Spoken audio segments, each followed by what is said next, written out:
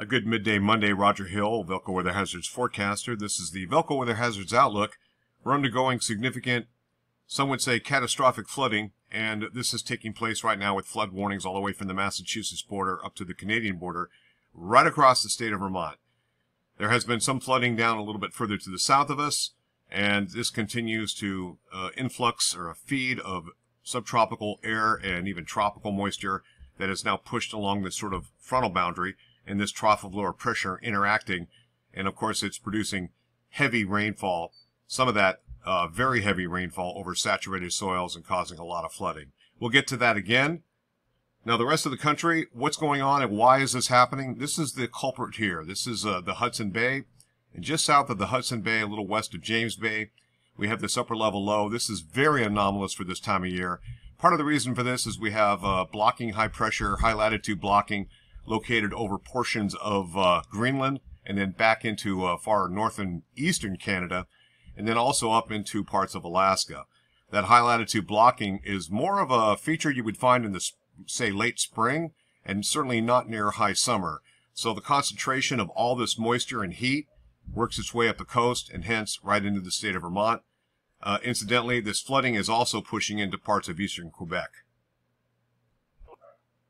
We're going to make this quick and fast here. So this is valid at 2 o'clock this afternoon on this Monday. So what you can see here is that heavier rainfall moving right across Vermont. And you can see another round of heavier rainfall working in. That's going to be into the morning hours tomorrow. Finally, things push north of our region. And then thereafter, it does look like we're going to see maybe a possibility of some scattered showers and thunderstorms return late part of the day tomorrow. Not showing up on the modeling, but it does show up on Wednesday. Right now, Wednesday is probably the driest day, but even there, a pop-up isolated shower or thunderstorm can't be ruled out. And of course, we have this wet moisture feedback process. And when you have temperatures warming up, well, we'll see highs basically in the 80s. You're looking at temperatures very sufficient to cause more convection. So it looks like at night, no problems. During the day, we have another weather system pushing in. Once again, a trough of lower pressure pushing through. It looks like this is going to affect us on Thursday afternoon into Thursday evening. And it looks like that's going to linger into Friday, and so on and so forth. One more day for the outlook period. Looks like we dry out in the morning hours, of course, and then we're back into more convection. And beyond the period, showers and thunderstorms in the forecast as far as the eye can see. Unfortunately, I don't see any really good days coming that will give us 2 or 3 days of dry weather. So farmers in need to cut hay, folks in need to get maintenance work done, it doesn't look very good. Okay, you're looking at 3-hourly QPF, and you can see the main event here with all the heavy rain and whatnot.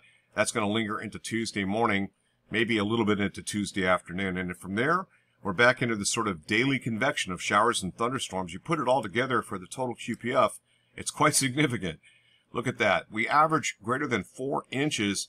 And this blue line here, that's the latest global forecast model run, GFS, and it's even higher than that, up around 5 inches. You can see the bulk of which comes to an end, and we sort of level that thing off, but we get these little daily upticks from the convection that's going to be firing up just daily going into next weekend. Quick look at the Weather Prediction Center, 7 total day of quantitated precipitation forecast or accumulated precip. This little red spot here is 5 inches, and then indications are we're looking at generally 4 inches in this general area here. Of course, this is from 12Z, so roughly from 8 o'clock this morning onward. And looking at climatology here, the 2-meter temperature anomalies from the climate reanalyzer, you can see we're just about near normal to a little bit below normal for this time of year. And this is our high latitude blocking we were talking about. I mentioned it's forcing this area of low pressure to become fairly strong, and you can see it's colder than normal back up in parts of, what is that, Manitoba, Saskatchewan, Ontario, and then warmer than normal, way warmer than normal up in the northern part of Quebec. And of course, this is where there has been some wildfires, and then back into here, this is going to be swinging a lot of that smoke southward and then eventually eastward.